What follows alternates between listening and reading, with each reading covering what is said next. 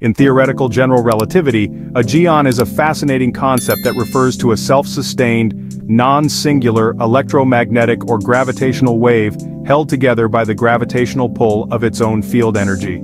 Essentially, it's a form of bound energy, where the wave's energy keeps it intact in a particular region of space, preventing it from dispersing.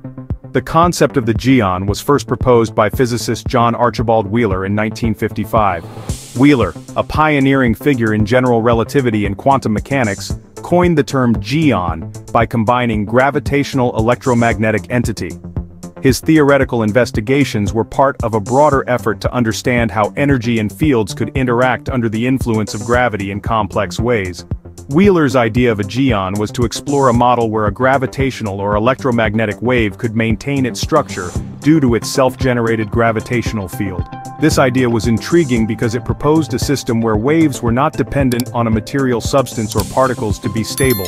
Rather, they relied solely on the curvature of space-time to remain intact. In theory, if such configurations were possible, they could provide insight into the nature of space, time, and gravity in a pure wave-based system. One of the most interesting aspects of geons is their non-singular nature, meaning they don't involve a singularity like the one found at the center of black holes. Singularities represent points of infinite density, which break down our current understanding of physics.